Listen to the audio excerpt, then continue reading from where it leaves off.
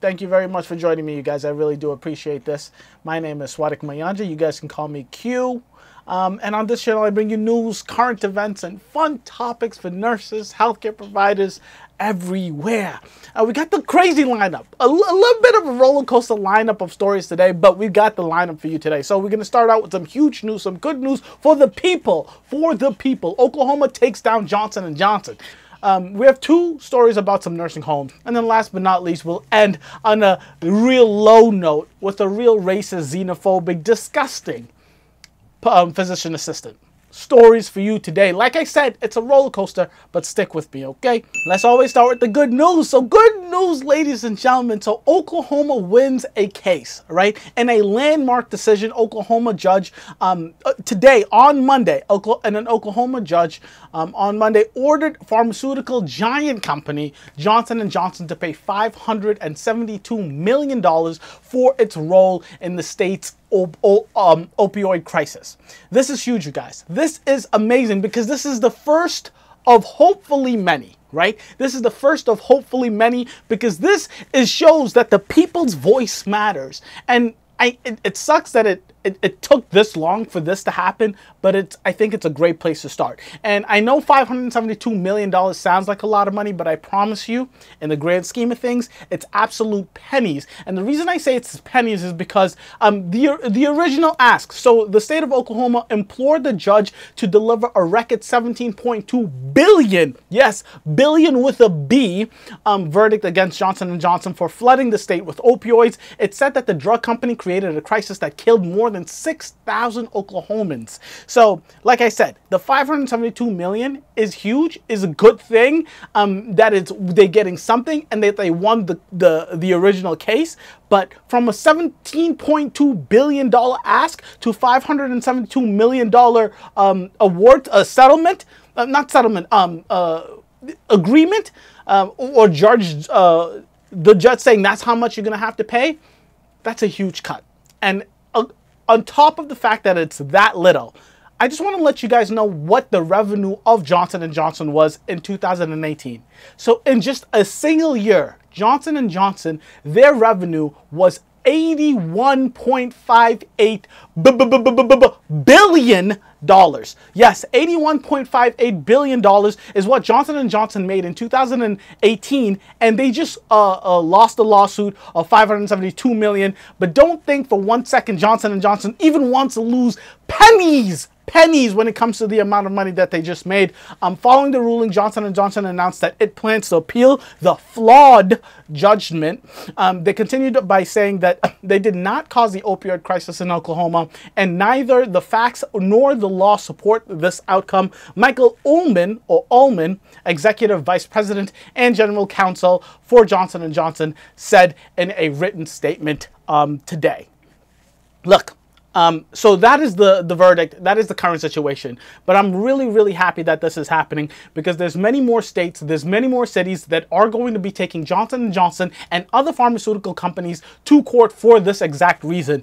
And for those of you who might not be caught up with how much this is affecting us as a people, I know you hear opioid crisis, the epidemic, all of this thing, but let me give you a couple of numbers just to remind you how bad this is and why it's important that we do at least put the blame, hold these pharmaceutical companies accountable, right? So it is estimated, and this is coming from the CDC, it is estimated that every single day, more than 130 people in the United States die after overdosing on opioids. Opioid overdoses accounted for more than 70,000 deaths. 70,000 deaths in 2017. Let me take my glasses off. And then according to, no, let me put my glasses back on. I gotta read, right? I gotta read. So according to the U.S. Centers for Disease Control and Prevention, from 1999 to 2017, more than 702,000 people have died from a drug overdose. This is from 1999 to 2017. 702,000 individuals have died from a drug overdose. If they aren't accountable, who goddamn is? right? Who is if they aren't, right? You have to understand that these drug companies, not only do they make these drugs and push these, not only do they make these drugs, but they also the distributors. They push these drugs every single day. They're telling these doctors, you get paid extra, you get a bonus if you use these drugs, because they know that these drugs are addicting. They know that these patients are going to want more of these. That's how they're going to make their money. All they care about is that bottom dollar. That's why they are a pharmaceutical company. All they do is make pills or make medication to get money out of it. It's crazy. I'm happy this is happening. And it is hopefully going to start a cascade effect. More cities, more states, wherever they think it's necessary to put these pharmaceutical companies on trial. I think it needs to happen. And Oklahoma, good for you. It's a great start. I'm sorry that you didn't get the amount that you wanted, but I think this is an amazing start. And the more cities, the more states that do it, these pharmaceuticals companies, I hope, I don't have too much hope, but I hope that they start to learn their lesson, right? Because it's absolutely crazy. Absolutely crazy. All right, so Florida, so let's talk about these nursing homes. So Florida nursing home employees surrendered to face charges and deaths of patients during the hurricane. And it's not during the hurricane, it's what happened after the hurricane, excuse me. So let me just tell you, let me set the mood, set the stage, right? So former nursing home administrator Jorge Carbello, I'm sorry if I'm saying that wrong, and two nurses whose names were not who were not released turned themselves in today. They worked at the nursing home where at least 12 patients, and this was in 2017, died during a power outage. And this power outage, like I said, happened after Hurricane Irma. So Hurricane Irma happened. It came, it did its damage, and there was a power outage at this nursing facility. And due to the power outage, because there was no AC, many of these patients died of overheating, dehydration, so on and so forth, right? So administrators, before the storm happened, administrators were repeatedly told before the storm that they could call Governor Rick Scott's personal cell phone directly for help. Let me give you, spoiler alert, they did call. They called 5 different times. And what did Governor Scott do? Zilch, nada, zero, nothing. Nothing. Not even an answer. Nothing. Zero, nothing, right? So it was pretty bad. Even though there was no answer, there was no help from the governor. Let me tell you how bad these 12... A couple of examples of what happened to these 12 patients. So the fire lieutenant said that when she was called, because they were called for help, the fire lieutenant was called, and one of the patients had a temperature as high as 107.5 degrees. She said that this is the highest that she's ever seen in her 12-year career, which is insane, which is ridiculous, right? So yeah, and then she continued to say that later that morning, after finding a patient that had 107.5 degrees, I'm a nurse, this is what I do for a living, right? I take these rectal temps on the reg. I've never seen 107. Forget about it. 100, holy Jesus and Lord, right? But later that same morning, she said that another patient's temperature was so high that it could not be read on the thermometer, right? It is insane. That is insane. I just don't know what the kind of situations, right? So obviously there's no AC. It's in Florida, muggy, hot Florida. So this is a horrible, horrendous situation. It's horrible for these patients. But back to the core of the story. They're putting the blame on the administration there and the nurses. Why? I don't know. I don't understand, right? So the attorney that is protecting the administration and the nurses that came forward said that they sat there languishing, waiting for the cavalry to come, and nothing ever happened. He continued on by saying, and this is what I feel like, right, is the real truth of the story. What you should be seeing. The real crime is that the state is looking to blame selfless caregivers, and the evidence will show that no crime was committed. All the articles I read, all the research I've done for this specific story, this is where I'm leaning towards right now. If there's something changes, I will make an update for this video. But as of right now, it looks like the healthcare providers and the administration in this building did all they can do to try to keep these patients safe, right? And then because now the administration and these nurses came forward, they went back to Governor Scott, who now is in the Senate. He's no more governor. He's in the Senate. So Scott, who now serves in the U.S. Senate, said in a statement that the nursing home should have called 911. Continued on by saying nothing can hide the fact that this healthcare facility failed to do their basic duty to protect life. Again, spoiler alert, they did call 911.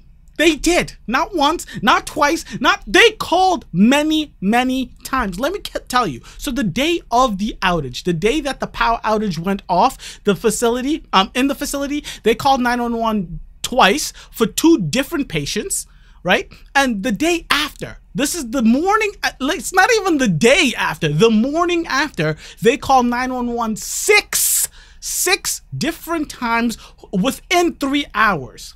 6 different times within 3 hours for 6 different patients. And Governor Scott says, hands are clean. After promising that they could call him for help, he didn't do anything to help evacuate the building. And then after knowing everything that happened, there's 911 calls that you can hear people from the healthcare facility. If you just type in this, Google, YouTube, whatever, you can hear the 911 calls. Every single one of them. You can hear the dispatcher talk to these nurses and patients, nurses and administration.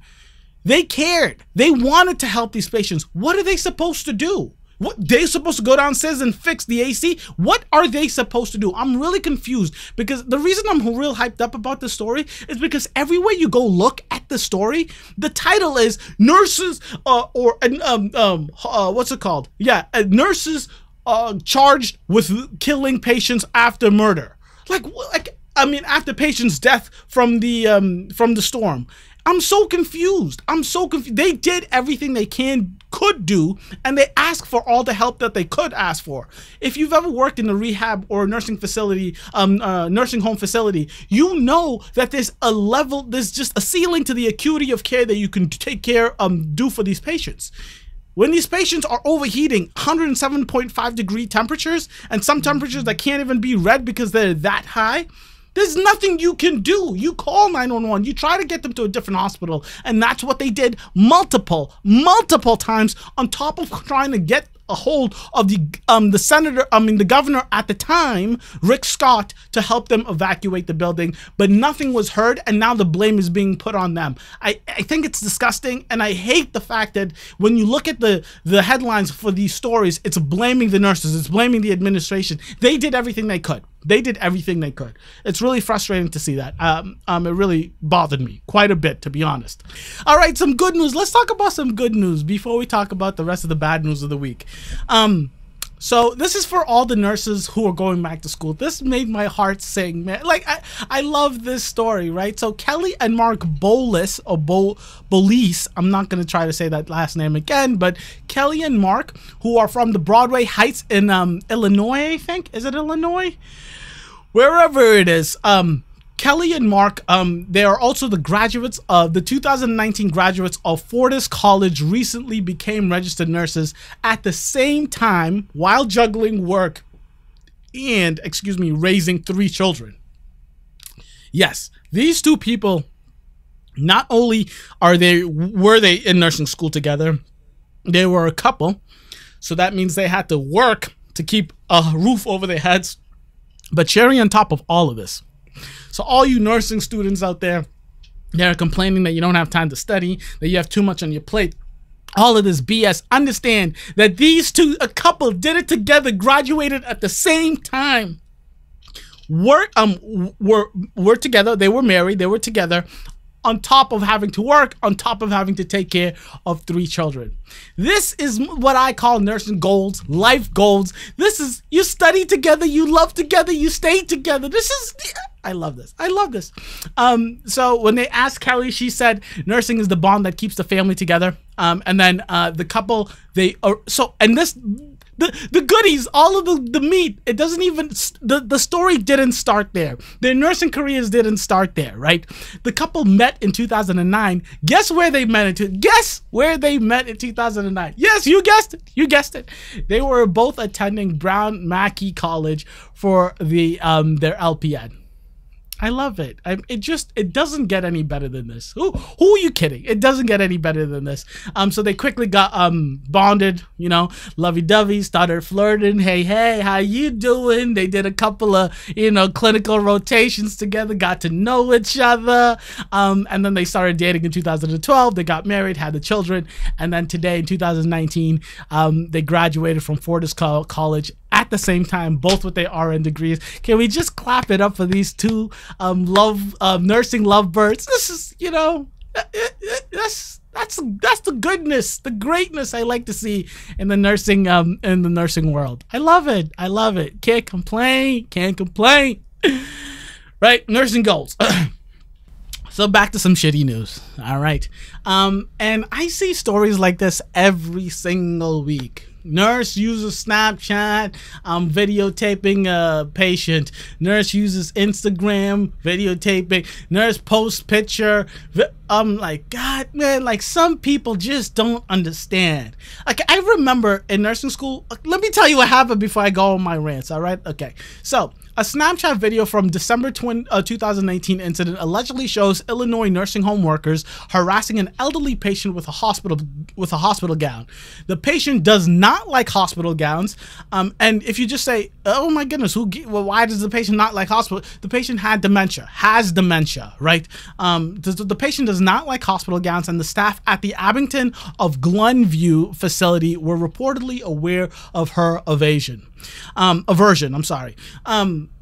So I'm gonna post a video for in the edited version of this. But for those who are watching the live, first of all, thank you very much for watching this live video. I like doing these live videos. I think it's really I feel like more connected, right? But for those watching the edited video, you'll see the video.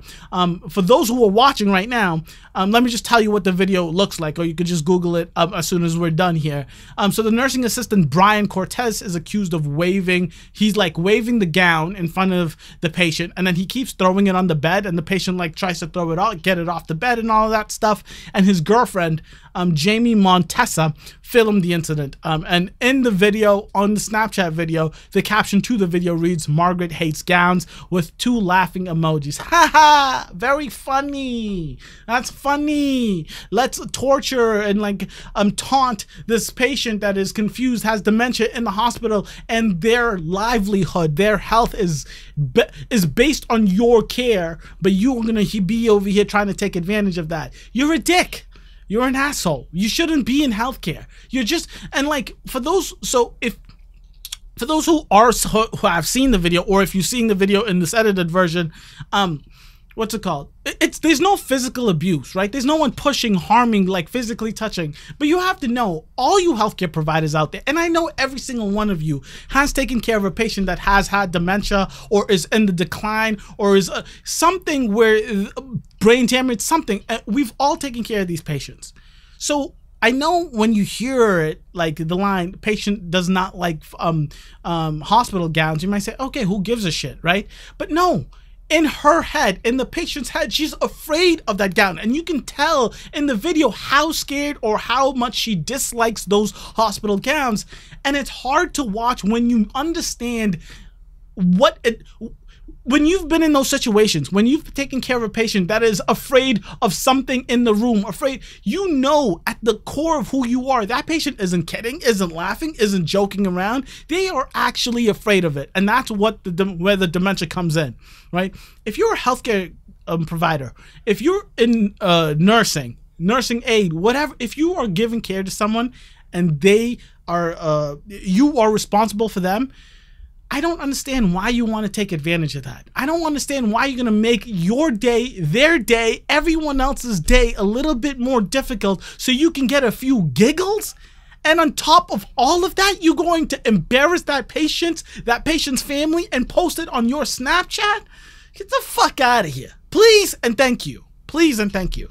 It hurts. It hurts to watch. It bothers me, all right? And I know for the vast majority of you guys out there, it bothers you too, because the vast majority of nurses, healthcare providers, good human beings. But those dumb... all right. You know how I feel. Okay, let's move on. Okay?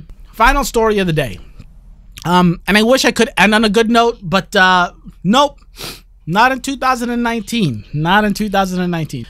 A racist PA, physician assistant, real racist. And I don't want to just say racist because there's a lot more than just racist, right? He's racist, xenophobic, sexist, every ism, whatever you want to put. This dude went hacking, just hacking away at it. He just hates everybody and everyone that doesn't look exactly like him. Okay, so this video went viral of a physician, of a Houston physician assistant. His name is Simon, confessing in a deposition to all of these text messages that was sent to, I think, his employer anonymously, right? So yes, like I said, the text messages were sent anonymously, and now he's in court and he's in a deposition, and he's and the lawyer's asking him all these questions about it, and that's how this video went viral.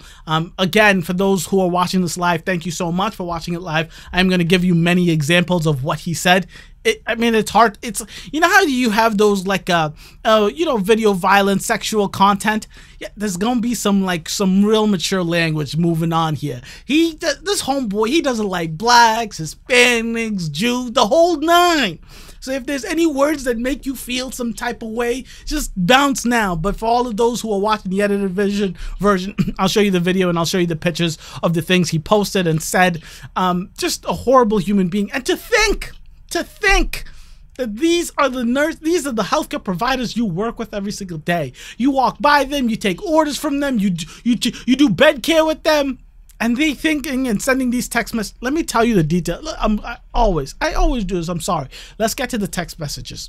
So let's go down this list. Horrible stuff. Horrible stuff. Starting with the worst of the worst. I'm kidding. It gets worse. It gets worse, right? I don't know. It depends who you are. So he was quoted, one of the text messages just said, "Whitey, the advantages of being a white man can never be matched. All hail Whitey." Good for you. That's the beginning, ladies. That's where we starting, ladies and gentlemen. Continues. "Fat Jewish women with cancer are my Memorial City specialty." That's his specialty, right? He continues in that same text message, "Fat black girls are too."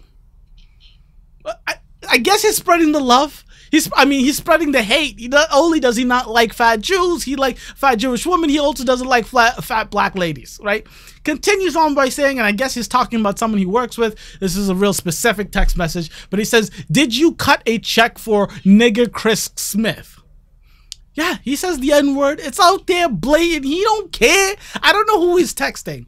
But throughout this whole thing, the lawyer keeps asking him questions like, "Do you remember saying this? Do you remember saying this?" And he keeps using that same old Donald Trump line. "Yeah, it's dirty locker room talk. It's boys in the locker room talk." Am I saying anything incorrect about reading from these statements?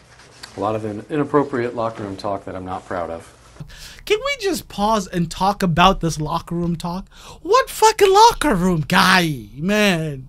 Seriously, I've been in many locker rooms in my day, right? I played all 3 sports in high school. I do CrossFit. I go to the gym regularly. I mean, every kind of gym, locker room, whatever situation I've been in, the football field, every kind of situation I've been in, I don't hear this shit.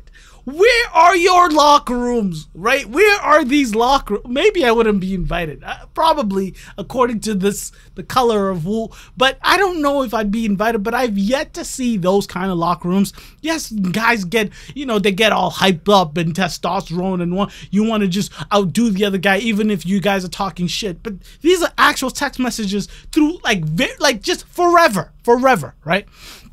And before I continue with these examples, so I have like a couple of different message chat, chat group, not chat groups, like message groups, right? With nurses, and then I have some of my friends, and we usually share memes and say, like, I would say some fucked up things here and there, but like, there's no hate. Right? It's just fucked up funny things. Like the same memes you see on Insta, right? I just don't understand this. I don't understand this. But there's more, believe it or not. There is indeed more.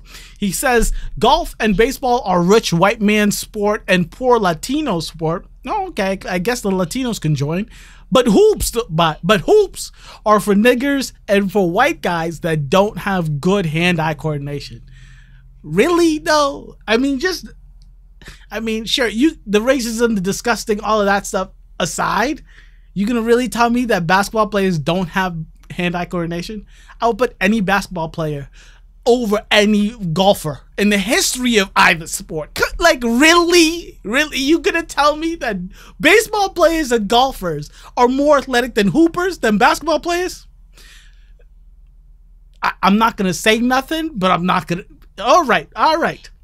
Continues on by saying, white niggas are taking care of business tonight. Continues by saying, and then he has a picture of spray paint on the wall, and the lawyer is asking, did you spray paint this on the wall? Again, for if you're watching the edited version, you'll get to see this up there.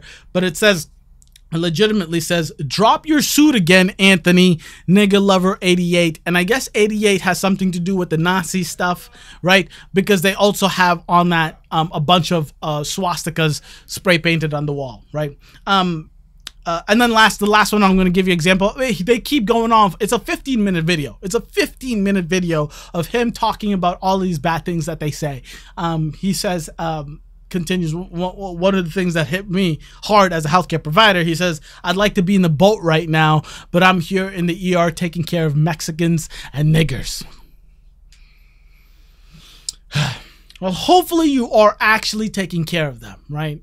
So the thing is, like, I just wanted to end this just with, like, it's hard for me to understand if you hate so many different groups of people, right? Like, if you have that just natural hatred in your heart, why go into a caregiving type of profession, right? Like, I'm not gonna lie, like, it's just, I don't know. It's because you have to know what you're getting yourself into, right? If you're a physician assistant, if you're a PA, you're smart enough to know what to expect when you become a PA. And when you become a PA, when you become a healthcare provider, you are in a hospital, you are in a healthcare facility taking care of anyone and everyone that walks through the door. You don't get to choose and pick your clients, right? So it's hard for me to understand. And maybe I'm biased because I work in healthcare, but it's hard for me to understand any healthcare provider that seriously dislikes other races, sexes, whatever, and want to be in healthcare. It confuses me, right? I don't want to say I can understand it, but I can understand if a business executive or if someone that has a private, like, I know, mom and pop store that doesn't want to bake a cake for, like that kind of stuff. I'm like, I guess, like, you might have your personal, but if you go into healthcare, you know what you're getting yourself into. And what you're getting yourself into is helping and taking care of anyone and everyone that comes through the door. I really do think he should not be allowed to be a physician assistant with all of these absolute disgusting, like, and it's not like unconscious biases, these weird feelings he has towards other races. Like, he actually dislikes and hates other races, groups of people. If you have that kind of hatred, I can't trust that you as a healthcare provider are going to be giving the same kind of care to the white guy that comes in that looks exactly like you, to the fat black lady or the Jewish mom or whoever that you just decide you're not a fan of, right? So I can't trust that. I think he needs to lose his license. I think he should not be, him and his friend group, because a big part of that 15-minute video is them trying to find out who else from the because I think there's a doctor that he's friends with in the group chat. Like, there's a few people that are in the group chat, people that he is actually texting these messages to, and they are sending messages back to him in the same context type thing, in the same kind of disgusting language. They trying to figure out, do they also work in these healthcare facilities? And it sucks. Like, him and everyone in that text message groups needs to get out. Like, you need to bounce. You need to bounce. You shouldn't be in healthcare. If you hate certain people, get out. You need to go. No, thank you. Thank you, but no, thank you. So that's it for today. I know a little rocky. I'm sorry that I had to leave here, but everyone that did watch this whole way, thank you so much. I really do appreciate you.